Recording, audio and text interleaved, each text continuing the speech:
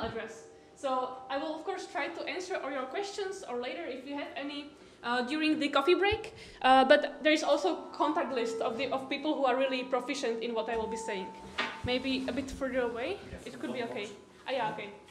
So I'm Michaela, I'm under Stefan, and so far we have mostly seen kind of the models that we used for the modeling of the exosphere, thermosphere, plasmasphere, all the different kind of spheres around the Earth, which is of course very important if you want to determine space weather at Earth. But of course what is affecting us is not just this part of the system, but also what's coming from the sun. So we will try to look at how we model this part of all of it, what codes we have available, and what you can also do yourself, and what actually you will be doing on Thursday and Friday with my colleague Tinatin. So, as we already saw, you cannot simply just use one model to model it all. Maybe you can in 50 years from now if you have a very good PhD student who can design something like this. But we have very different physics here close to the sun. We have different physics in the heliosphere, and we have different physics close to the Earth. So usually we have space weather modeling tool chains that are basically connecting different models all the way from the solar atmosphere, the solar corona, to the heliosphere, and then what we get at L1 or close to the Earth, we couple to magnetosphere, plasmasphere, exosphere, thermosphere, and we can determine the impacts that we have on the ground, including, for example, the geomagnetically induced currents, effects on your spacecraft, etc. So we have a tool chain that we are using, and actually one of these tool chains that you can also use, it's open access to everyone, is the Virtual Space Weather Modeling Center. This is not an easy acronym to say, I know that. Actually now we are lobbying to change it to VSpace, so it's a bit more new generation. But for now it's called Virtual Space Weather Modeling Center. And I'll show you a little bit how it looks, but Stefan is in charge of it, so if you have more questions, always ask him. So as Stefan already mentioned, we have all these different effects that come from space phenomena, CMEs that have the mass of Himalayas. I learned yesterday, that's I think very interesting. But apart from the CMEs, we also have correlating interaction regions, where the fast solar wind catches up with the slow one. We have shocks in the interplanetary space that can accelerate your particles. So suddenly you have these protons that have insane energies, and those can actually damage the electronics in your spacecraft. This is the spacecraft. I don't know, not a very good drawing, but you get it. So we have all these different phenomena that occur and that we have to somehow model. So we're trying to basically do that. Himalayas. So this Space Weather Modeling Center, this is again, Stefan is in charge of that. But basically, it aims to collect all these different models that we can use to build these tool chains. And it gives you, as a user, the flexibility to pick which models you want to couple together. So let's say that you're a forecaster who has a coffee break in 3 hours. So you want to have your computation done in 3 hours because then you want to go for a coffee break, which is completely fine. In that case, if you need a rapid forecast, you need to have a model chain that is not too complex. You need something relatively approximate that can give you a rapid forecast. On the other hand, maybe if you're more interested in the more complex processes and you need to have higher accuracy, you would want to pick models that have these elaborate models, physics in them. So in that case, you will pick the more advanced models. So this way you can kind of combine the models that you're interested in, so that you create the kind of a tool chain that is more suitable for your purpose. So you will actually work with the Virtual Space Weather Modeling Center on Thursday and Friday. I'm just like outlining a little bit, like a sneak peek. Look forward to Thursday, it will be a lot of fun. So there's a lot of different models included. So as I mentioned, we start from the solar corona, the virus, but corona is also the atmosphere of the sun. Then we need to propagate this coronal dynamics to the heliosphere, okay? So to the interplanetary space, so then we have heliospheric models, and then we couple it to the Earth environment. So there we have the magnetosphere, plasmasphere, ionosphere, exosphere, thermosphere, all the other spheres. So there is a lot of models, right now 17. Operational soon will be another 5, they're in yellow, that are implemented in this tool chain that you can yourself also pick which ones you will use.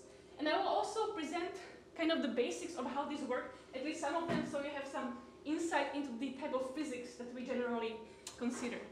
So here, in the next 30-ish minutes, we'll see, I will show you from this kind of heliospheric part of it, 3 different categories. So these coronal models, the heliospheric models, and also paradise. It's one from our colleagues, code that can compute particle acceleration, because that can be very damaging, for example, to your satellite electronics.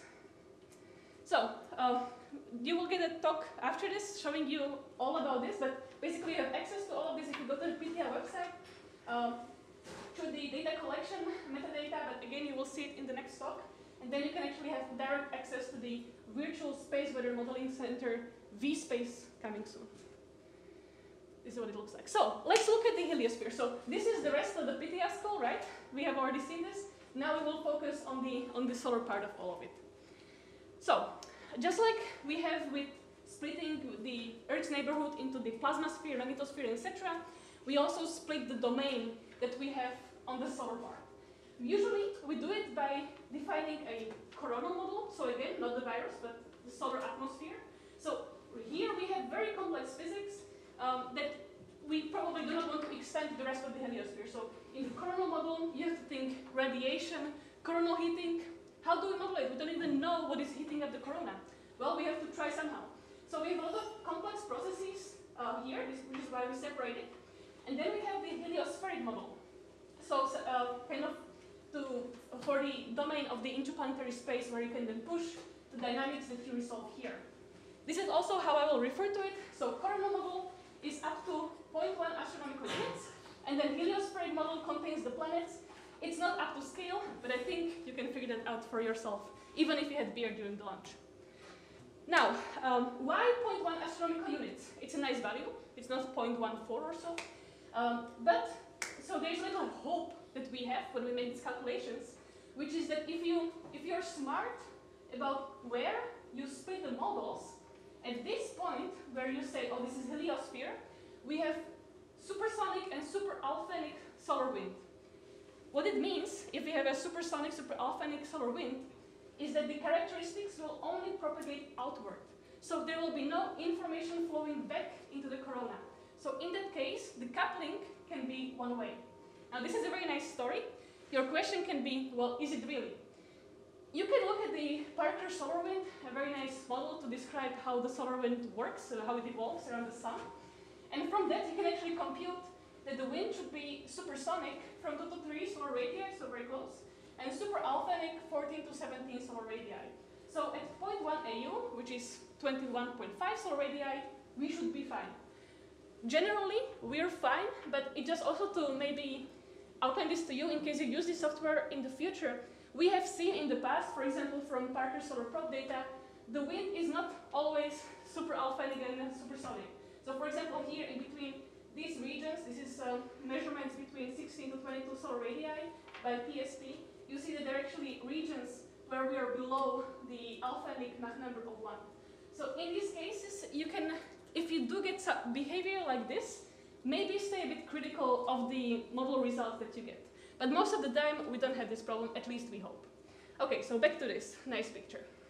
I will be talking about 3 different models, because it's models that we have been developing here, so of course we have the most knowledge on them, and if you need some help with them, we can provide that. Again, there will be list of contacts in the end. So for the coronal model, I'll talk about coconut. For the particle acceleration model, I'll talk about paradise, and for the heliospheric models, I'll introduce Euphoria and Icarus. Already now you can see that we are very good at making acronyms. If you wonder how we came to these acronyms, I can mention it later, but usually through democratic voting. So let's start with this one. I think this is kind of the nicest one to explain at first.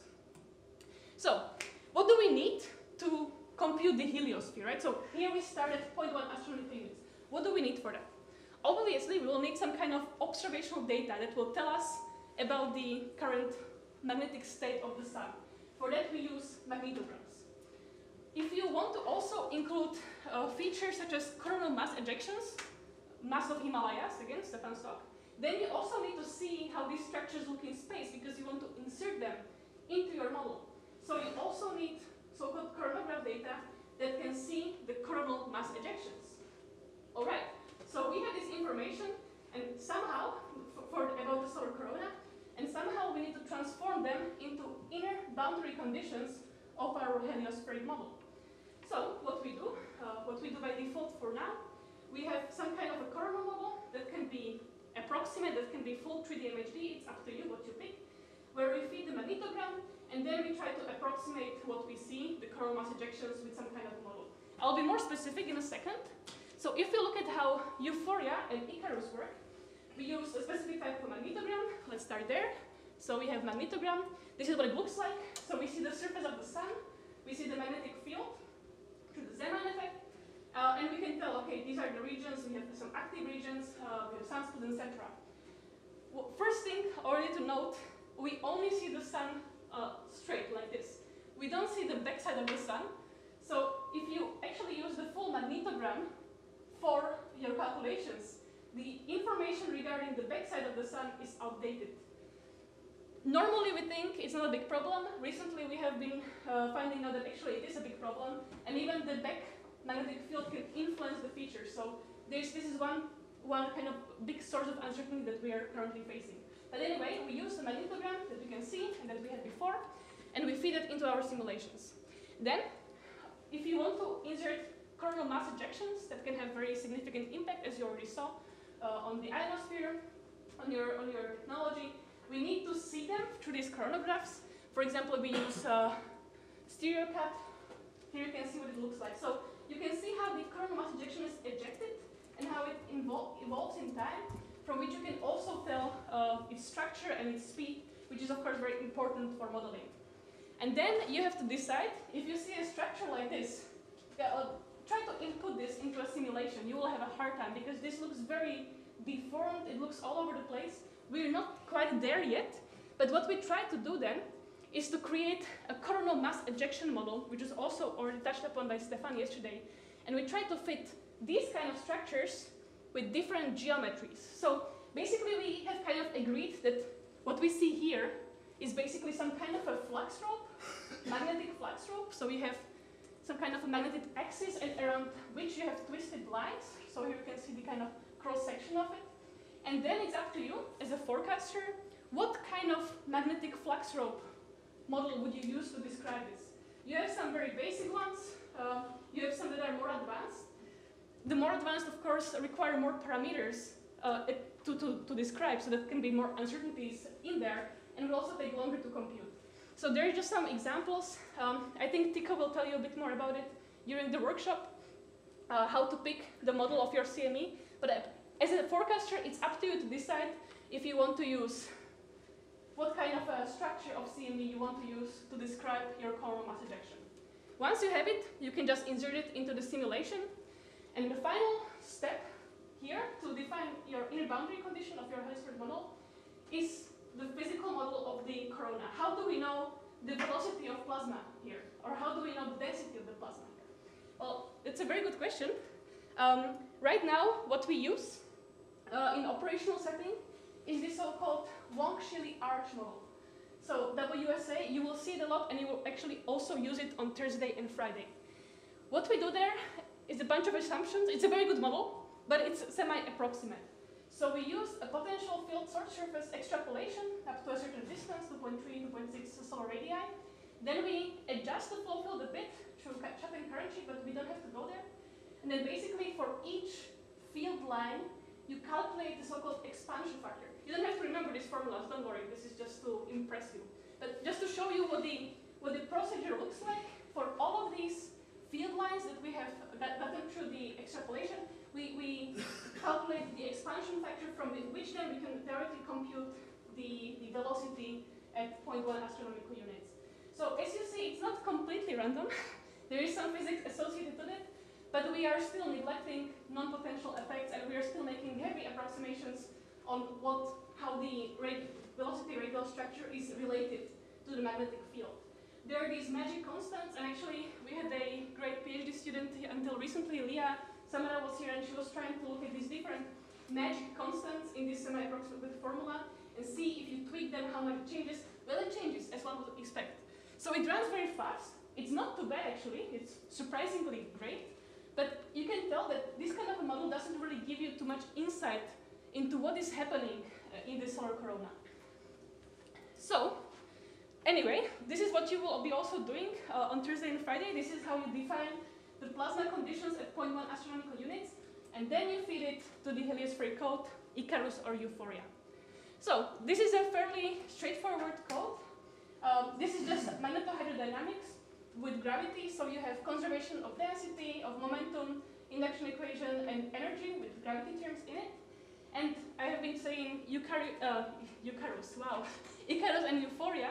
The difference between the two, Euphoria was the original baby of Stefan. Icarus is very similar to Euphoria in its formulation, but Icarus can also locally refine the grid and do grid stretching. This is very important because sometimes, when you have coronal mass ejections, you might have these strong shocks in your flow field, and of course, these regions have to be better resolved than some others because you want to capture all the gradients that are associated with the shocks. So if you go for Icarus, which is currently being implemented into the operational version of the virtual space volume only center, you can define which variables you want to trace. And once you trace them, you can define, okay, if you see certain gradient of density or velocity or so being increased here or so, you can locally refine the mesh to better capture it. So this will give you better resolution and faster runtime. So this is the main difference between the two, but Euphoria is also great, it doesn't have this adaptive mesh refinement in it. All right, so let's see what this looks like in real life, well, when you actually run it. This is also a simulation architecture that was actually shown by Stefan, but in my language we say repetition is the mother of knowledge. So you can see that this is the 0.1 AU boundary. This is, in this case, I think 2.1 or so astronomical units. Here you have the planet, so you have Earth, you have satellites in there, and you see the solar wind structure. So that comes mainly from the WSA model. You see the coronal mass ejections being injected into the heliospheric field that comes from fitting the chronograph data with the CME models, and then you let them propagate with the magnetohydrodynamic equations that we saw 2 slides above. And then you can just put a spacecraft somewhere on Earth and see how the plasma density and velocity and so forth will evolve in time, and then you can compare it to what you observe, and hopefully it's not that far away. Then, of course, one aspect of space weather is the actual plasma coming at you, the mass, the coronal mass ejections, for example, and the shocks. But these shocks can actually also accelerate particles, as we already heard also from Stefan. And Nicholas Weissen, our colleague, has made a code called Paradise, which actually can resolve how particles get accelerated. If you give it a background plasma field, like this one, you can use Paradise to actually resolve how particles can get accelerated in these regions. So also then whether they will impact certain satellites or the Earth, and what the spectrum will look like. I will not go into too much detail. Nicholas is much more knowledgeable on this than I will ever be. But of course, to resolve such kinetic processes, you cannot use magnetohydrodynamics. Well, you can, but it will be wrong, so you shouldn't. So what he actually did in his code is to use this so-called focus transport equation, and what you're actually describing is you're solving for the directional particle intensity as a function of the coordinates, so in 3D, and the angle and the magnitudes of the momentum and in time. So you have a variety of coefficients here that you have to play with. You have different diffusion coefficients, diffusion tensors, but it has had very nice results, and basically if you feed it a good background field, you can then determine how the particles will get accelerated and what kind of particle spectra you can expect. So for example, here I have a nice video from him. Here you have 3 stations. You will have, when it loads, you will see a CME being ejected into the heliospheric flow field, and there will be 3 stations where the particle intensity is measured. And you see that as the CME is hitting these different stations, they are measuring higher and higher intensities of the particles as a function of time.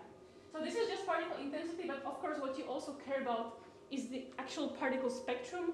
So what particles will have which, at which frequencies you will have how many particles, because then you can also determine how much damage they can do to your electronics, for example, on your satellites. All right, let's get over this. And yeah, so let's go back to this Euphoria and Icarus, so the heliospheric flow field.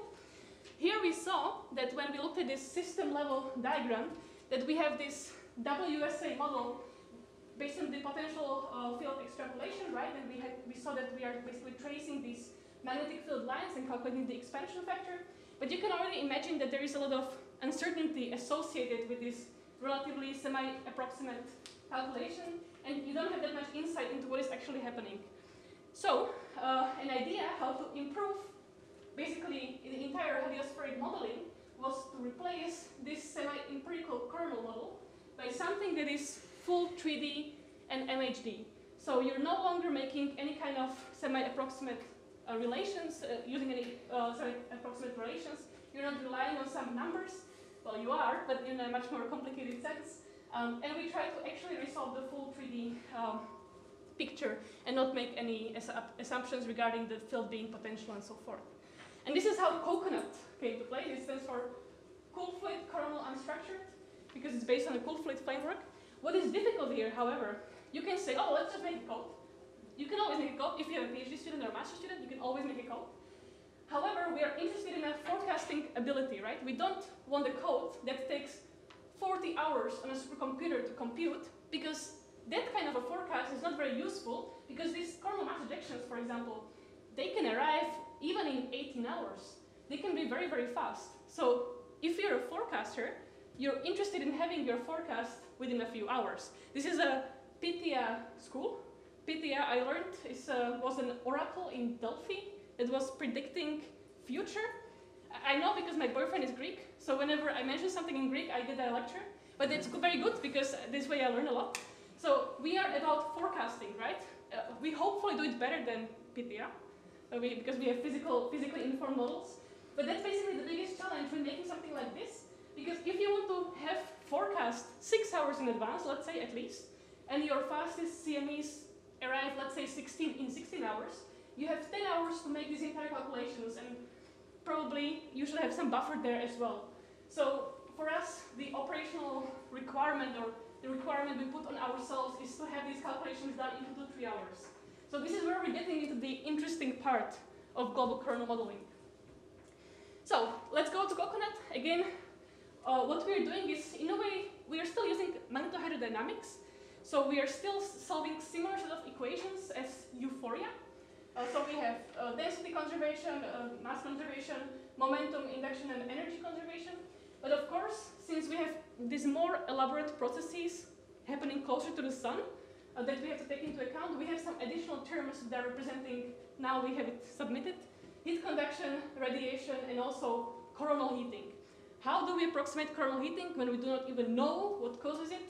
It's difficult, and actually, we don't know. We have some good rules of thumb that we put into the code. We see what it does. It's not doing 100% its job, but it's also interesting if you have a code like this and you have some theory on what might be causing the coronal heating. You can actually put it into the code and see where it deposits the energy and momentum. And based on that, you can actually see if it's a viable theory for coronal heating or not, at least to a certain degree.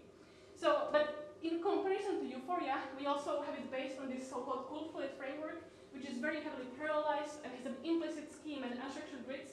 So this allows us to get really fast at computing the solutions. So here are some examples of what we can resolve. So in the background are pictures from solar eclipses, which are great. Solar eclipses are great if you're in a country where you can see the sun, so not usually Belgium. But if you go somewhere else, no, usually Belgium is fine, but you don't see the sun. That's why we study it, because we want to look at it. But if you go for a solar eclipse, you have the moon there, so you can very clearly see the structure of the solar corona.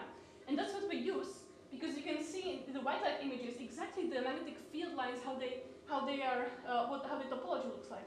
And over that, we can overline the field lines computed from our code, which serves as a great way to validate what we are trying to resolve. So this is the minimum activity, so you can see almost dipole-like structure, and this is the maximum of activity. We're doing fairly well so far on the performance, from the performance point of view. So the other state-of-art global kernel called WindPredict is actually 35 times slower than ours. So that's great, but we still have a long way to go to really make it physically accurate. So for now, I just showed you the solar wind. So what we can get basically from the magnetogram. But obviously, we need to prescribe everything here for the heliospheric model. So we also need the CME part. And this is where it's getting pretty interesting, because it means that you have to insert the kernel mass ejection structure into Coconut. And that's what our colleagues are doing, Luis and Jinhan. And we basically now also have this version where you can insert kernel mass ejection. But of course, since we start in the lower corona, you can actually insert it as a small flux rope near the surface of the sun and see what it does. And if it's unstable, it will actually erupt. And then you can try to study this eruption that you see of the coronal mass ejections, how well it resembles what you actually see in the coronagraphs. So this way we can also study the more fundamental dynamics and eruptivity of coronal mass ejections, and hopefully also eventually better match what we are getting then and what we are inputting into the heliospheric models in terms of CMEs. So here you can see a very nice video by Jinhan Guo. So you see the eruption and the subsequent propagation of the CME. So when I mentioned before with euphoria, you can insert a torus, a spheromac, very simple geometries. Here, since we insert them much closer, then they have the freedom to evolve, and we can actually achieve much more complicated shapes in the domain that are then later input into the heliospheric code. But this is still a work in progress, and we have some first simulations, but this is not yet used for forecasting purposes. So we have some more plans, obviously, for this code, which is also going to be interesting. I heard from some of you from BIRA. So we have now extended it to 2 fluid modeling, so we can have separately ions and neutrals. We also want to extend the domain down to capture the transition region and chromosphere, because a lot of dynamics actually happens in the chromosphere and transition region. So if we can extend it down there, we can probably much better capture already the lower part of the processes that then drive the thermodynamics in the corona. But of course, in the chromosphere or photosphere, the ionization fraction is not 1, or not even close to 1. So you actually have to separately resolve ions and neutrals, which is why we have been extending this framework to 2 fluid and now also 3 fluid formulation. And of course, we have to still include many more performance enhancers so that this can actually run in an operational setting within a couple of hours. So this is kind of a summary of the codes I showed you.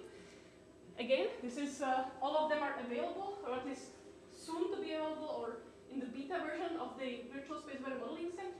So now I'll also show you kind of a sneak peek into what you will be doing on Thursday and Friday. So as you will be shown in a bit, you can actually access the VSWMC from the PITHIA website, and when you come there, you actually can directly just click on a new run. So this is a nice picture, right? But you ignore it, and you just can go for a new run. You also have history, but doesn't matter that much. And there, you can pick actually what kind of model chain you want to pick, which one you want to simulate. So for example, euphoria with indices, euphoria, well, Paradise is not in this version yet, but there is this many different models. I think TICO will use euphoria with CME in them. And then once you click on it, you will be first shown information about what the code does, how it operates, what it requires. And then you can actually click down there to select it if you really know that you want this code.